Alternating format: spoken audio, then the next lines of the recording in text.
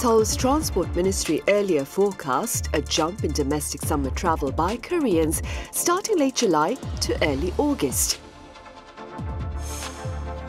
So where are they headed? And what makes Korea appealing for travel? Meanwhile, how are pundits responding to concerns of overcharging? Hello and welcome. You're watching Issues and Insiders for this Thursday afternoon, August 1st, here in Korea. I'm Min Sunhee. The peak summer holiday period here in the country dates from late July to early August. That being said, today we delve into Korea's travel trends this season. For this, I have Professor Shin Hak-seung at Hanyang University live on the line. Professor Shin, it's a pleasure to speak with you again. Yeah, it's my pleasure to join the program again. I also have Chris Tharp, a travel writer based over in Busan. Chris, it's been a while. Welcome back. It's great to be back, Sunny. Right, Chris, what do you believe is the travel trend of Koreans this summer holiday? Well, despite growing numbers of Koreans going abroad, domestic travel is still number one this summer. People are heading to really good spots here on the peninsula. You know, Jeju Island is always a nice place to cool off this time of year. We're seeing mainly sort of beach destinations as the number one thing. Korean travelers tend to, book a room in a really nice hotel where they can relax on the beach. So hotels are kind of the most important part of the travel sector here, because I think people like to go somewhere nice and relax where they can eat good food and kind of beat the heat, because we know how hot it is. But staycations are kind of becoming a thing here in Korea as well. A lot of people are just opting to use whatever time off to relax at home. That's been my vacation this year. I've been doing a lot of laying in front of the fan. But as far as international destinations, Europe is number one as far as I know. And I know anecdotally, talking to a lot of older retired Koreans, they've been heading to Europe this spring and summer, especially Turkey. Turkey seems to be a really hot destination right now, especially for package tours, which Koreans who travel abroad still tend to use package tours, 9, 10, 14, 15-day excursions where everything is kind of included. They just pay one fee. It's kind of comfortable. But we are seeing a trend of younger Koreans going abroad now to places like Europe and North America. We're talking Koreans in their 20s and 30s. And these travelers are tending to avoid the package tours. They're a bit more adventurous, a bit more independent. So this is increasing. So these are the trends that I'm seeing right now this summer. Right, more younger Koreans seeking to go abroad, especially after the pandemic, actually, Chris. Yeah. And on a more sobering note, Professor Shin, concerns regarding overpricing practices remain rampant here in the country. How severe would you say is the situation, Professor Shin? Yes, the issue of overpricing is a common problem in tourist destinations, and it seems to have become a global phenomenon as international tourism has revived from COVID-19.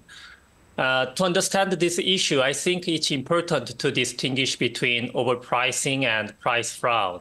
Overpricing refers to situations where the quality of services or purchased goods is significantly lower than the amount paid. On the other hand, price fraud goes beyond overpricing and involves pricing that imposes an unreasonable financial burden. As we have seen high prices at tourist destinations, overpricing is somewhat tolerated under the logic of supply and demand.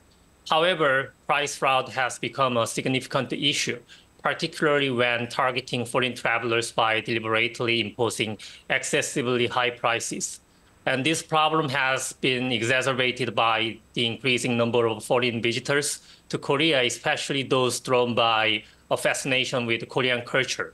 And these tourists often face overpricing or price fraud in products related to Korean culture, such as K-food, K-beauty services, and medical services, which is an urgent issue that needs to be addressed. Right, indeed. And overpricing practices, however, are not unique to South Korea, Chris. There have been reports of excessive prices at tourist destinations beyond borders, of course. What do you suppose, Chris, can be done to discourage such practices? That's a good question.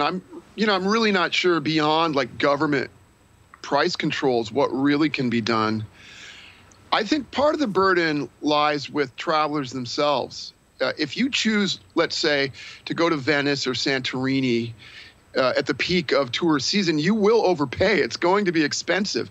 So I think travelers themselves can be more discerning about their destinations, perhaps avoid the really over-touristed, crowded places, especially, let's say, Europe. Go to second-tier cities. Get away from the big, most popular destinations. I think, first, you will have a more enriching experience, and you'll pay less. It's just not going to be as expensive. But if you just follow the herd and go where everyone else is going, you're probably going to feel that on your wallet. So I think if travelers take it upon themselves to make deeper choices, to think about where they're going a bit more than just following the trend, we will see prices that are more reasonable, and it will be a better experience overall. Right. And Professor Shin, for here in the country, what measures do you propose to perhaps better tackle overpricing practices? Yeah, first, it's essential to establish clear standards for identifying overpricing. As I mentioned earlier, we need to admit that prices for products or services in most major tourist destinations can be higher than normal prices. However, when there is overpricing or price fraud beyond these standards, proactive measures are necessary. In my view, these measures can be divided into preventive actions and post-instant responses. For preventive actions, deploying mystery shoppers to major tourist sites can help monitor prices and eliminate unfair pricing practices. And this approach is already being implemented in Seoul by Seoul's metropolitan government. On the other hand, post-instant responses include operating traveler support centers or complaint centers, particularly in major tourist destinations like Seoul or Jeju, to assist foreign tourists. In fact, some of these centers currently offer cash compensation for overcharges and accept reports of various inconvenient cases, including unfair pricing. Above all, it's crucial to raise awareness among tourism service providers and merchants and impose clear penalties for unfair pricing practices. Right, for sure, of course.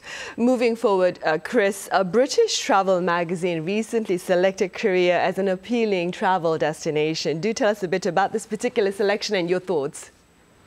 Yes, this is Wanderlust, which is the biggest travel magazine in the UK, as far as I know.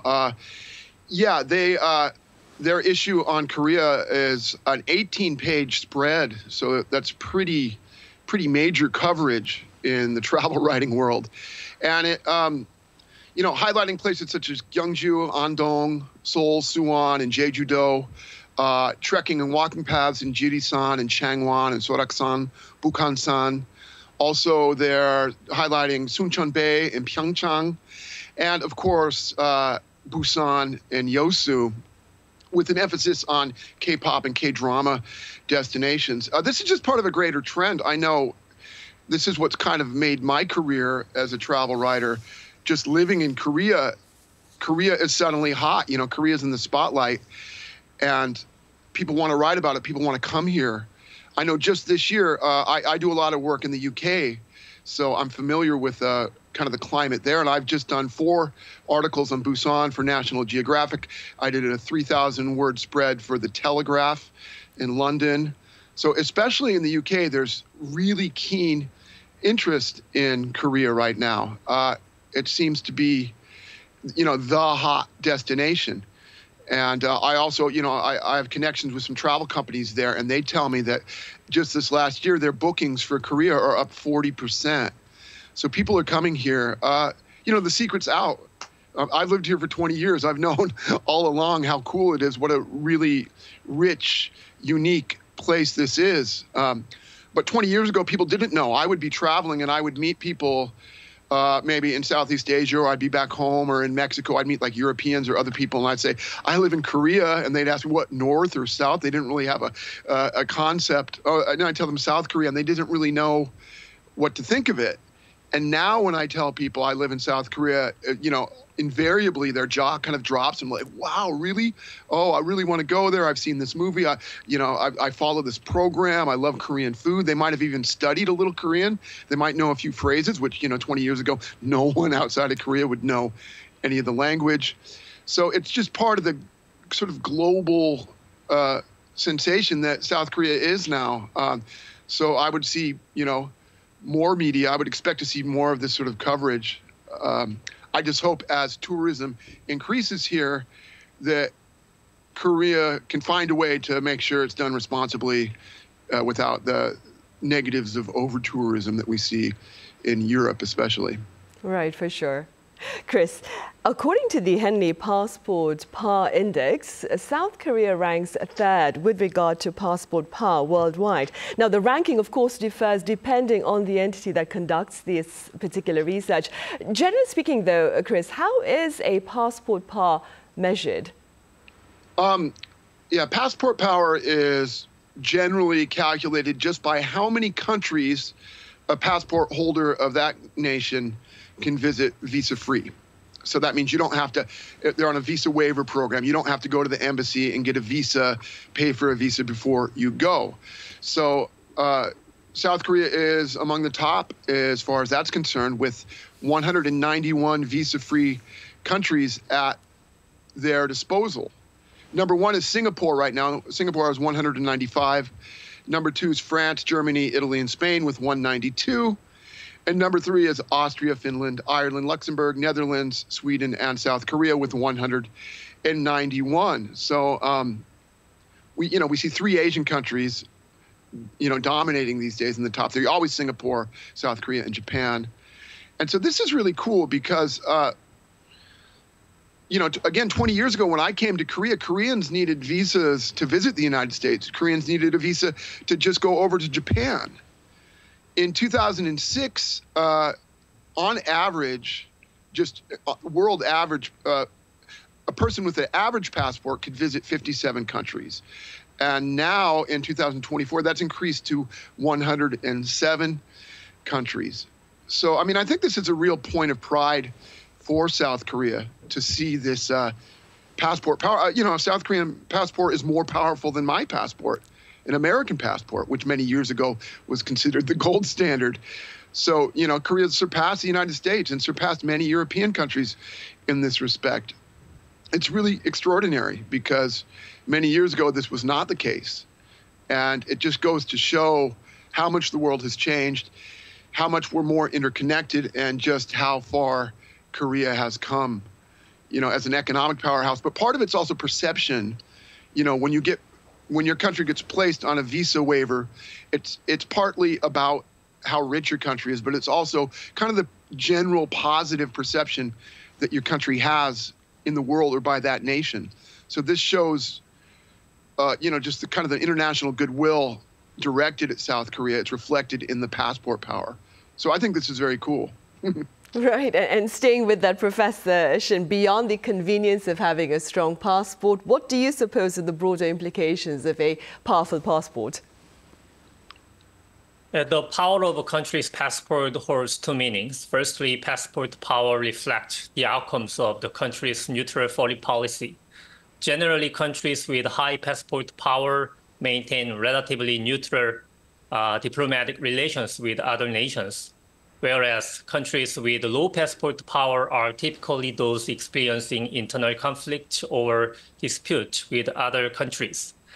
And secondly, passport power indicates the significance of a country's outbound travel market. Countries with high passport power usually have a substantial outbound tourism market or significant purchasing power, contributing positively to the inbound tourism market of other countries. For instance, before the COVID-19 pandemic, South Koreans ranked 6th globally in terms of overseas travel spending. Consequently, the number of countries allowing South Korean tourists to enter without visa has increased, which enhances South Korea's passport power. Additionally, passport power reflects the trustworthiness of citizens from the host country. In other words, the exemplary travel behavior of Koreans abroad and their low likelihood of engaging in illegal immigration or crime contribute to the trust placed in South Korean tourists. Overall, South Korea's high passport power can be attributed to its neutral diplomatic policies, the strong positions of its outbound tourism market, and the high level of trust in its travelers. Right, good to know. Meanwhile, Professor Shin, the recent fiasco involving e-commerce platforms Tmall and We Make Price, it seemed to be affecting summer travel plans for many here in the country. What are your thoughts on this fiasco? Yeah, I'm also sad to think that the situation will add further difficulties to the tourism industry, which was recovering after the COVID-19 crisis. I believe that the biggest victims of this situation are the travelers who cannot depart after purchasing travel packages and the travel agencies that have not been able to recover their sales. The main reason travel agencies are significantly impacted is that, unlike tangible products or goods, travel packages deal with intangible services, making refunds or repurchases difficult. And recently, many travel agencies have terminated contracts with e-commerce platforms like Tmall and We Make Purchase, which result in the cancellation of sold travel packages.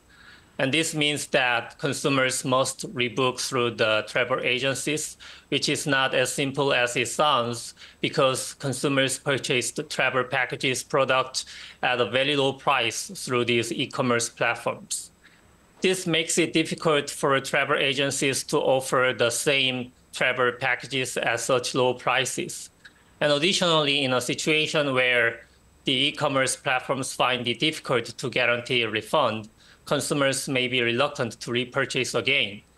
As a result, there may be an increase in cases of people giving up their travels, which will inevitably have a negative impact on the tourism industry.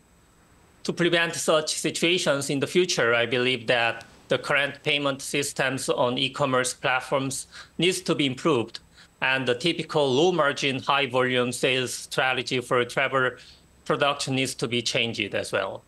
Right. Hopefully we'll have a better safety network in the future then, especially to prevent the repercussions that ordinary consumers face. Chris, what are your suggestions for summer travel here in Korea this year for foreigners and locals alike, including me, have yet to go on a summer vacation? I think my first suggestion would be to get out of the city if possible. I think cities in the summer are hotter than outside. So my first suggestion, of course, would be Sokcho, which is one of my favorite towns in Korea, because Sokcho has it all. You have the mountain, you have Soroksan National Park right there, Ulsanbawi, the big rock formation that's just dramatic, that kind of sets the stage above the town. The town itself is great. There's a great seafood market. You have fresh seafood, some really good restaurants. It's kind of quaint and really laid back. The people are really friendly. And then there's also great beaches around Sokcho that you can experience. If you're a beach person, you can head south to Hanyang and try to do some surfing. Try your hand at that. But that whole area is just, really perfectly made for summer. And that would be my first suggestion, Gangwon-do in general. Another really good choice is a place I went some years ago would be Ulleung-do, which is Ulleung Island, which you can get from the east coast of Korea. It's a couple-hour ferry ride out in the middle of the East Sea, and it's a really dramatic, really cool piece of real estate. It's basically this kind of sheer rock formation that's an island that comes up out of the water, this crystalline aquamarine water that's really clear and, perfectly clean. You can swim, you can fish. It's a really good place to unwind, and it's unlike anywhere else I've been in Korea. I've been to a lot of islands, but Ulleung-do really has a very unique feel. It's far enough away from the Korean peninsula that it just kind of has a vibe that's different than the mainland. And you can also take a day trip to go to Dokdo, the Dokdo Islets, which are a couple hours from Ulleung-do. I did that. I went to Dokdo, and it was actually I was surprised. I did it. It's kind of a cultural thing. thinking, Koreans talk about Dokdo, they're very passionate about it. But when I actually saw them, these islets in the middle of the ocean, they were really beautiful. They were starkly, just these rock formations that kind of stirred my soul, like just as pieces of nature. They were quite stirring. So, my summer travel suggestions do go around water. Maybe head to Tongyong and the Hanyang National Park, which are all the islands around Tongyong. Tongyong is a great traditional town with lots of history. Again, a wonderful seafood market. And the islands like Bijindo and Hansan-do are islands you can get to very easily, just within an hour of Tongyong. And you can explore these islands and find these really good beaches, things like that. And then if you want to go inland, I would suggest Jirisan National Park. Some years ago, I hiked the Jirisan Dulegil, and the Jirisan Dulegil is a circuit path that goes all around Jirisan, and it's hikeable in the summer because these valleys, it goes up and down these little valleys that are really picturesque, and there's minbak, so there's like homestays, places to stay, places to eat in most of these valleys, and it's just really scenic, very cool. It's a great way to beat the heat. There are temples everywhere, and just deep forest. Jirisan is one of my favorite places in Korea. And, anytime people ask me where to go in Korea, I always suggest Jirisan because it's kind of under the radar. It's far enough from Seoul that a lot of people from Seoul don't go there. And Busan, it's kind of its own thing. So I would suggest that. And then another good kind of water port town is Mokpo, of course, in South Jeolla province. You can access many islands from Mokpo. And Mokpo is also very historical. It's this really interesting town with a really good history and great food, of course, because that part of Korea, South Jeolla province, is known for its fiery, really deep, unique takes on Korean cuisine. A lot of people say it's the best place to eat in the country. I would put it with anywhere I've been. The people are very friendly. They're down to earth, and it's a really good place. If you want to see the real heart of Korea, that province maybe has it. I'll have to agree. So the gist of your message, Chris, is to get away from the hustle and bustle of the city, to either seek the sea, the beach, or the mountain then. All right, Chris, as always, thank you so much for your time and your thoughts today. And Professor Shin, thank you very much for your insights. Thank you. Thank you. Right, well, that ends this edition of Issues and Insiders. Thank you for watching. See you same time tomorrow.